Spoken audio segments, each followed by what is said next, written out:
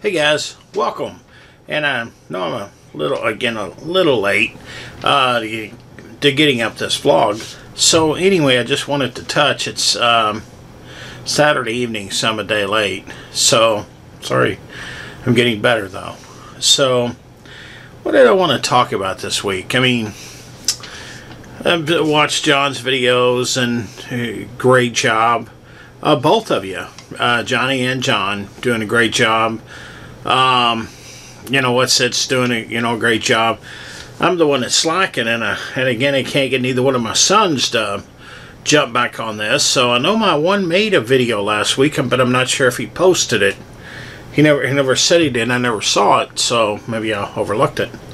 So anyway, been teaching some classes this week, so that's good. You know, it's just mentally draining. You know, at the end of the day, you know, you just feel just exhausted there. Something that just got me twice in the same day on the same trip to work is litter bugs. You know, cigarette butts mainly.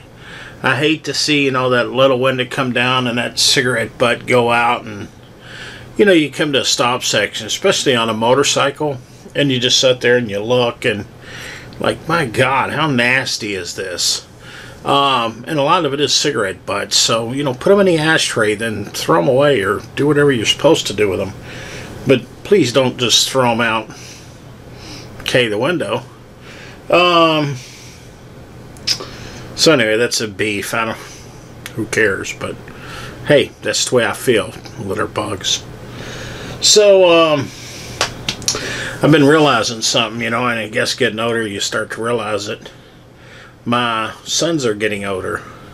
You know, I have it's getting ready to be 22-year-old son and a 19-year-old son.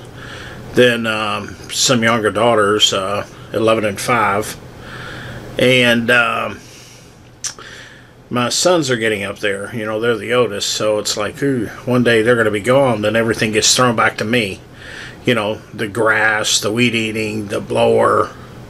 So I'm going to have to throw in and pitch in, and I think what I'm going to do is just do you know, about 3 hours a week just to get back into it, you know, just plus I can get them out there, and between now and when they do finally leave, I can give a yard up to, you know, snuff. That way it'll take it a couple years to fall, you know, apart until I have to really start working.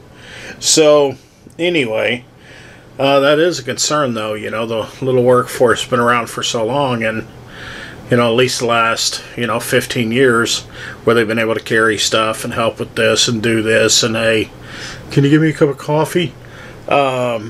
So we're gonna lose that. I know we are someday. And